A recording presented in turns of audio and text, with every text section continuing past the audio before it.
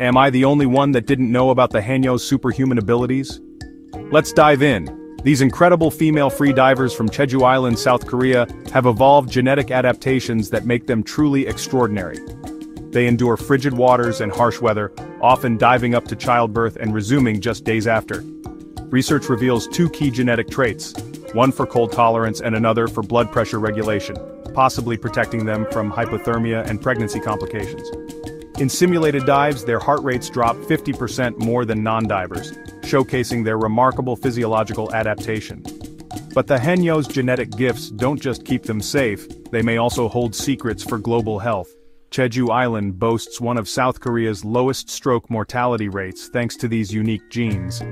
Scientists hope studying them might lead to breakthroughs in stroke prevention worldwide. Sadly, this awe-inspiring tradition is fading. Let's celebrate the Haenyeo and their incredible legacy while we still can. Jeju's Haenyeo, true genetic superheroes of the sea.